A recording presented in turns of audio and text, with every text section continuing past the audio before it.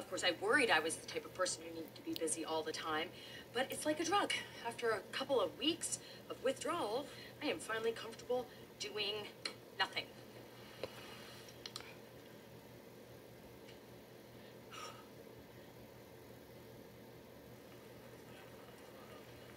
Oh, what kind of pie'd you get? Pumpkin? Pecan? Sweet potato? Flourless chocolate cake. Let's see you try and country that up. Oh, my phone's in my pocket. Here, would you grab it? I can't get it. All right. Oh, it's from Jotham. Just heard. I'm so sorry. How are you doing? What's that about? I have no idea. Oh, LaMichael. Sending all my love, Camembert. Call me. What? Artemis.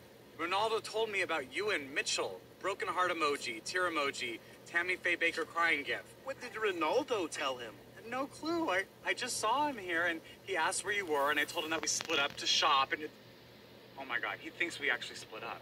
Oh, and it's gone viral. Well, there are two things a gay can't sit on, a plastic patio chair and a juicy bit of gossip. Well, it's nice to see how supportive our friends are being. Yeah, it's nice how quickly they reached out to you. I got nothing. It's like it's mocking me. I'm sure the texts were meant for both of us. That's not how it works, okay? They're not thanking us for brunch. We're getting a divorce. Why is someone calling me? Well, maybe because they think you're the stronger, less emotional one. That's crazy. Just because I'm strong doesn't mean I don't need my friends at a time like this. A time like what? You realize this isn't actually happening, right? Oh, come on. If the shoe was on the other foot, you would be freaking out. Yes, which is why I'm getting all the texts. Okay. Here.